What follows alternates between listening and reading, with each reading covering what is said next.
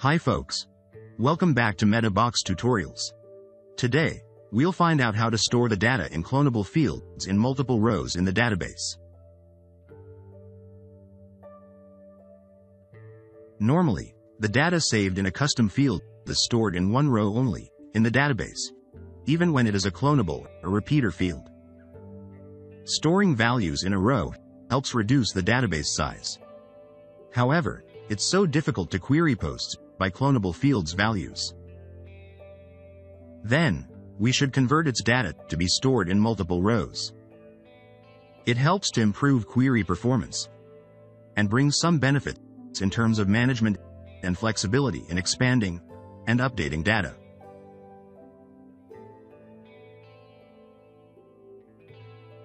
I have had a custom post type for events like this, and also have a field to input start date. This field is clonable, so I can add multiple dates into the field. Let's go to the database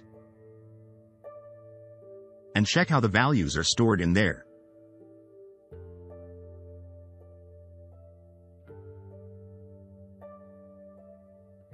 Here it is. The values are stored in a string of data, and in a row only on the table. We will convert this string to an array with 2 elements, and store them in 2 rows in the database. Before we go, you should back up your database before running the code following this tutorial.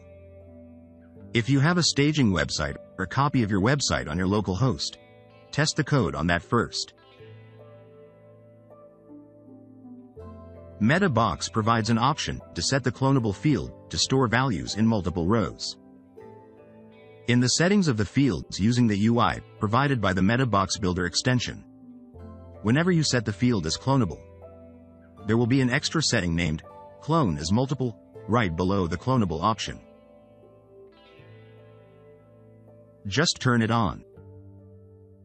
In the case that you prefer to register the fields using code, then add this option to the code.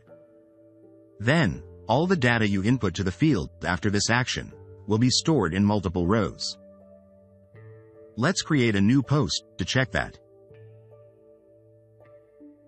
I'm also adding some data to the field in this new post. Now, go back to check the database.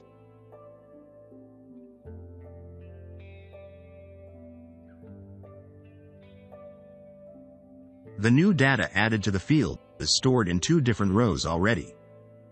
So, the new setting works well on all the new data.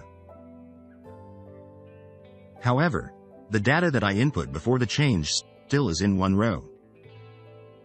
The setting doesn't affect it. Meanwhile, when you go to the post editor, you will see the old data is displayed wrong, as well as is not in different rows as before.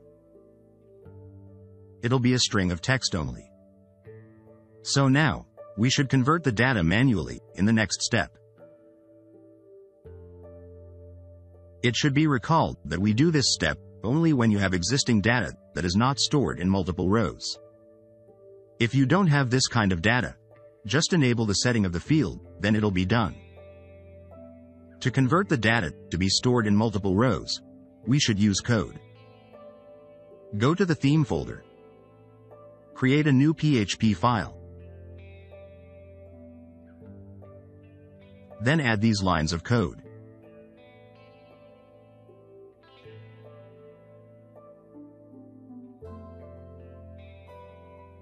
Let's go through these codes in detail. First, this is to query all the events in the custom post type with this slug. Next, this is to check if there is no post for the event. Do not execute the action below, since that when there is no post, there is no existing data in the field. If there is any existing post, these lines will get the value of the field. This one is to check if the values are in an array or not. If yes, it will run following actions. This line is to remove the custom field and its data from the database. And this one is a loop to list each value one by one. And insert a new row into the meta table for it. The data added to the table will have the meta key as the field ID. And the meta value is a single value that is saved in the field. This sets a secret key in the URL. You can set it on your own. This means that all the actions in this function run only when the secret key is run. Move to the function.php file. Add the PHP file that we've just created. Now, the data has not been converted yet. You have to access this URL. This action helps to run this secret key. Then the code in the PHP will run to convert the data. Go back to the database once again to check if the data is converted or not.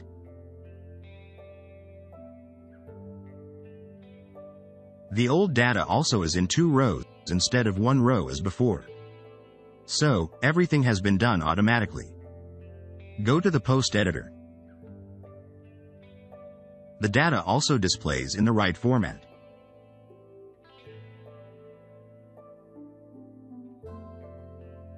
Now all the data of the clonable field is in multiple rows. There is no need to run the converting action anymore. It should be run only once. To avoid it running again, we should go back to the functions file and remove this line. That's all for today's tutorial. I hope this is useful to you. If you want to learn more about how to play around with MetaBox, please watch other tutorials on this channel. Remember to like, share, and subscribe to us for more tutorials. Bye.